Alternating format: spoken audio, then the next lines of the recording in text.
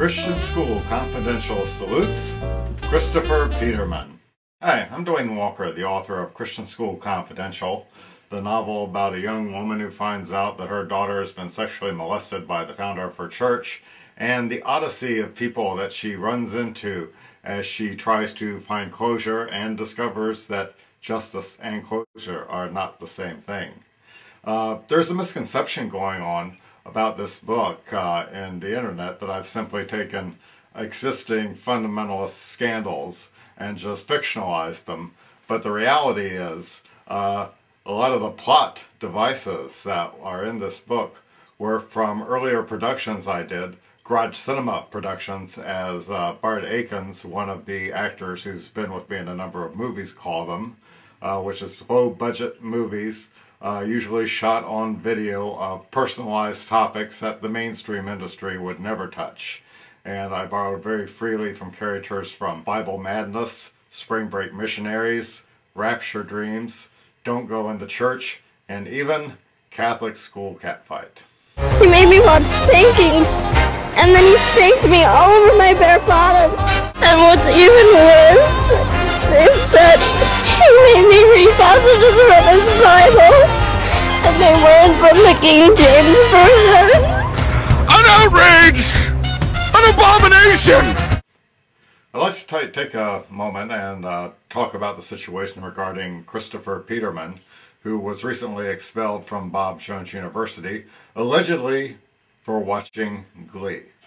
Well, as always, there's always a little more to the story, so I just want to make sure that you're familiar with some of the other aspects of this that perhaps Bob Jones University may not want you to think about, such as the Tina Anderson case, which is truly where this story begins. In that situation, Tina Anderson was made pregnant by Ernie Willis, who raped her. She was underage, and it took many years, but eventually this case came to light, and it was revealed that one of the things that happened was Chuck Phelps, her pastor, had Ernie and Tina parade in front of the church and apologize for their sins, except it was not presented to the congregation that they were actually together, that Ernie had indeed committed statutory rape against Tina Anderson. As far as the congregation was concerned, this was two separate issues.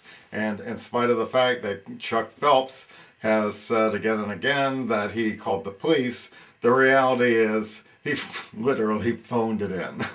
Ernie had attended this church many times since then, and Chuck Phelps did nothing. So eventually this case went to court, and Ernie was found guilty and is now serving time in prison.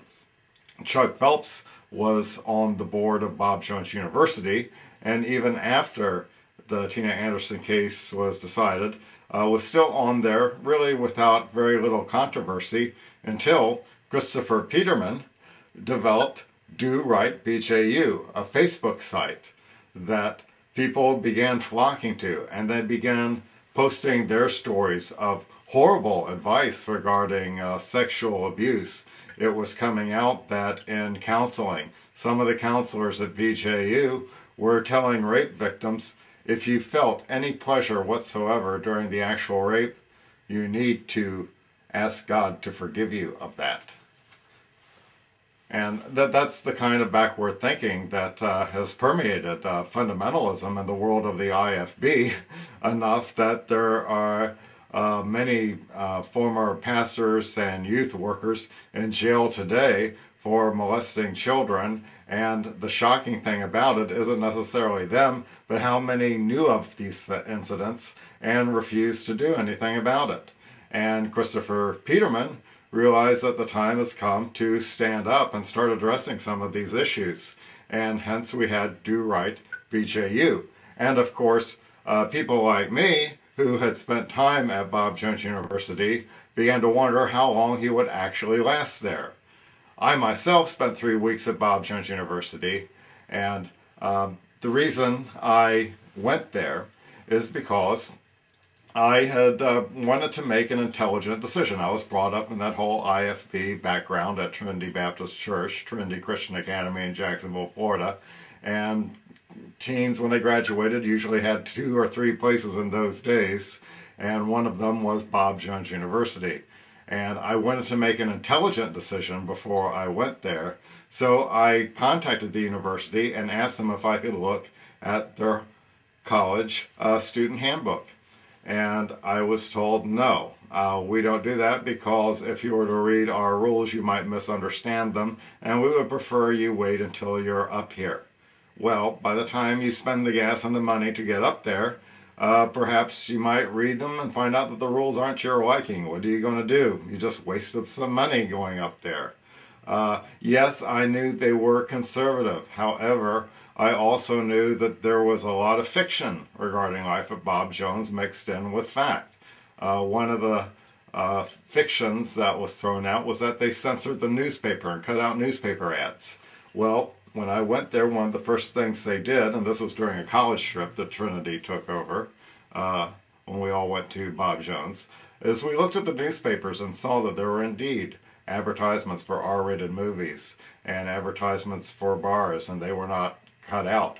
However, when I went to the library, I noticed that there were pictures in certain books that contained nude photographs that were cut out. However, if you looked at some books by Robert Ringer at the time, Looking Out for Number One, and what was that other one, Restoring the American Dream, there's, you know, some expletives scattered throughout the book, and they weren't marked out.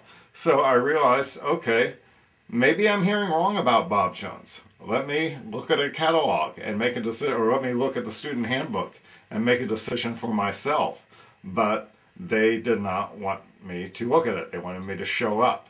So I showed up, and I spent 3 weeks at Bob Jones University and found out that it was indeed as bad as I thought, because I would keep getting pulled into one of the dorm soups and then eventually the Dean of Men. And the things I was being pulled in for were really stupid things. They weren't great and noble causes. There were things like, Dwayne, we understand that you've been having extensive conversations about disco. What? At the time, I had never even been to a disco, never even wanted to be in there, but this was the 70s, and I must have made some offhanded remark, and that little incident was brought up, and I had to answer for some little allusion that I made in the conversation that I even forgot that I made. So, you know, that's what I think of when I hear people asking Chris Peterman about, well, you understood the rules when you went there. Maybe he did, but some of us didn't. Some of us requested to see the rules in advance, and we didn't get it. My representatives from BJU appeared on local television and basically said that Chris would not be expelled for Do Right BJU.